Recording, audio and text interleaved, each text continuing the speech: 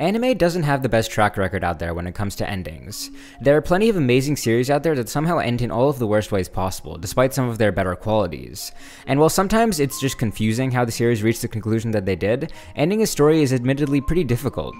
Everyone has their own tastes. Some people like really dark and depressing endings, while other people enjoy stories that end happily ever after. It's hard to really identify what more people will like, which makes it kind of understandable that a lot of series end as horribly as they do, as they end up trying to please everyone, which ends up pleasing nobody instead. But Btooom, a popular seinen action manga, chose to circumvent this problem entirely. Instead of the normal route of creating one ending to a story, this series creates two, a happy one and a sad one, which the audience can pick between at will. Both of these endings follow wildly different paths and conclusions, so let's go through and see which one better caps off the series and which one I prefer.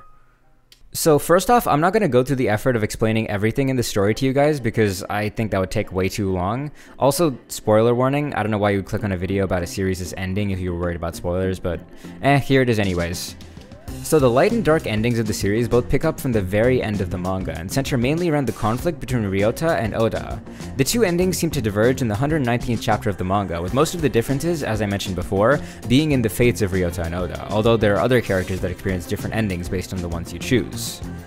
First, let's go down the path of the dark ending and see what they did right with the story. So one of the biggest mysteries in the story regards Oda's past and the reasons he had for ruining our main character's life. We always got told the story from Ryota's point of view, and while Oda's act of cheating on his girlfriend just to steal Ryota's crush is inexcusable, we always knew that there had to be more to the story than just this amoral act. Oda, while certainly not secure in his morality, always felt like a person who wouldn't commit a crime just for the sake of it.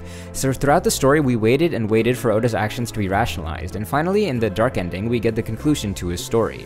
As far as I could tell, at least in the manga, Oda's past motives only come into focus in the dark ending, as the circumstances where Oda finally confesses his past to Ryota is one that's exclusive to the ending of the story, and there's no proof that Ryota finds out Oda's motivations in the light ending.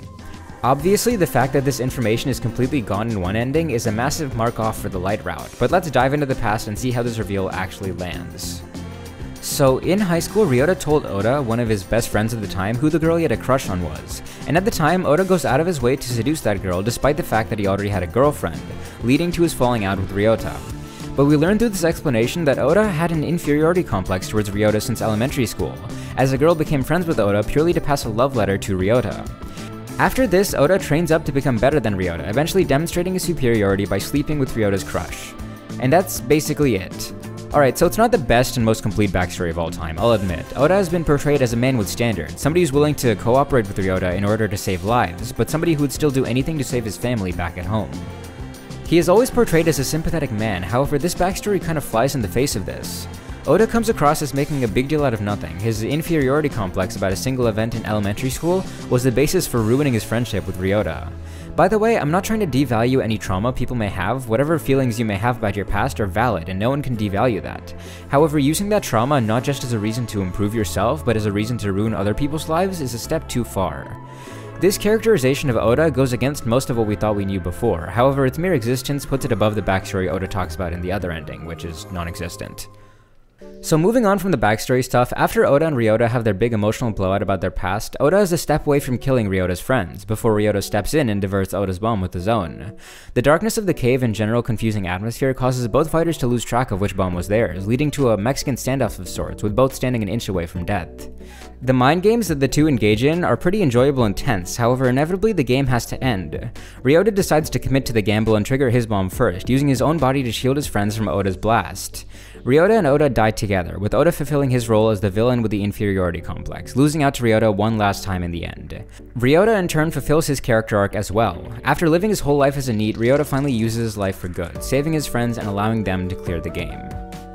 When the three surviving members of the game get back to the mainland, they're rewarded for their participation, with the big bad of the series revealing that Himiko is his daughter. He does the whole thing of, "Join me, my child, and together we will rule the world," and Himiko just says no and pulls out an incendiary bomb, detonating it and causing the death of the two main villains of the series. Himiko lives on with the memory of Ryota watching on as she continues her fight against all that is bad in the world. Despite being the dark ending of the series, the story ends surprisingly optimistically, with the name of this route seeming to stem just from Ryota and Oda's deaths. I think all things considered, I like this ending a lot. It ends Ryota's story pretty well, puts Oda in his place in his final moments, and gives Himiko the chance to shun her fate and kill her jerk of a father, getting revenge for all of her friends' deaths. All in all, it was a pretty good time. I didn't mind Ryota's death here as it shows some clear character development, and I also didn't particularly care for his romance with Himiko, which I'll talk about more later on, but everything ends up pretty cleanly, not many loose ends, and a pretty satisfying conclusion. On to the light ending now. So the light ending picks up from a very similar place as the dark ending, with Ryota facing off against Oda in a cave while Himiko and Kira watch on trying to survive. On the outside, the drones are still fighting against the military that are trying to rescue the players, with both situations sitting at a standstill. In this reality, Himiko and Kira are able to successfully dodge Oda's bombs, and Ryota lures Oda into a trap, punching him and beating him into submission. I think this victory that Ryota has over Oda is honestly a bit better than the one in the dark ending, as it shows a bit more narrative cohesion.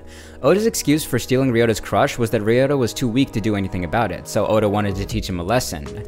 Now Ryota is not only proving his superiority over Oda, somebody who had been a larger-than-life figure to Ryota this whole time, but Ryota also takes the initiative and strikes first, proving Oda wrong. Oda, in turn, doesn't have the most complex finale, he simply just loses to Ryota, leading to the situation being resolved without any deaths. On the outside, these drone combatants, who are basically just civilians who have good motor skills which allow them to control drones efficiently during war, are taken down, and I think this is one of my favorite parts of this ending, because these really annoying enemy soldiers who treated people's lives as a joke finally start to see the cruel realities of war and understand the sins they committed. The main drone operator from that side has a realization that their cat is home alone and will die if left like that, which is how they quantify the reality of death to themselves, leading to them finally feeling guilt for their actions. And honestly, I just thought that was neat. Also in this ending, one of the employees of Tyrannos Japan, the company responsible for this horrible game, gets their just desserts and is killed by the hacker on Ryota's side, which she honestly had coming for a very, very long while. Eventually, most all the cast escapes the island and lives happily ever after, living and hiding from the villains. I'll be honest though, one thing I didn't understand was how Ryota's adoptive dad survived the whole ordeal, since at the end of the story he was tied up at the villain's HQ after attempting to stop the game, ending in the deaths of many employees. I really never understood how he got out of that alive, but somebody will educate me about that in the comments. Basically, the final scene in this story is between Ryota and his family, where he tells them he's going to be marrying Himiko. So let me draw your attention to something real quick. Ryota is 22 years old and Himiko is 15 or 17 years old. Different sources report different things. But either way, why is the 22-year-old Ryota getting married to a minor? I realize there are different laws in different places and they're both consenting to it or whatever, but marriage? Really? I understand how it concludes both of their character arcs, like Ryota is being responsible now and accepting the real world, and Himiko got over her fear of men from being assaulted multiple times, which is just a completely different can of worms. But like, why? Like, it took me long enough to come to terms with the fact that they were actually together, and then they were suddenly getting married at the end, which I really just, I don't know, it didn't sit right with me, so that knocks the story down a couple points in my opinion. So that's that. Both of the endings explained and all of the problems I had with them, and everything I think they did well too. In terms of preference, I would say it's pretty close, but I may narrowly prefer the dark ending. I think there isn't much evidence that Oda's backstory comes to light in the other ending, and that's a pretty big deal. I feel like both endings wrap the characters up in pretty equivocal ways, so that was basically one of the only main tiebreakers. If it turns out that Oda reveals his past in both endings and I'm just wrong, then I think the light ending may pull ahead slightly because of the stuff with the drone pilots, which I think was interesting. Despite the weirdness associated with a 22-year-old and a 17-year-old getting married, I think I may prefer that ending slightly. Either way, hope you guys enjoyed, and I'll see you guys later. Bye!